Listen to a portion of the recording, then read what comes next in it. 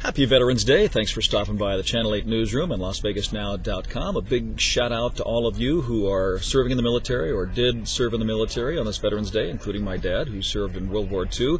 We'll take you to the parades that were downtown today and all the ceremonies that happened in our nation's capital.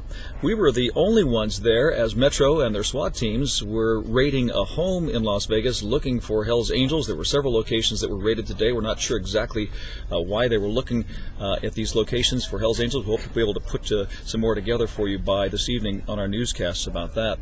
The Health District will host 2 more H1N1 vaccine clinics this weekend at 2 area high schools. We'll tell you about the availability and distribution of those vaccines by this Saturday.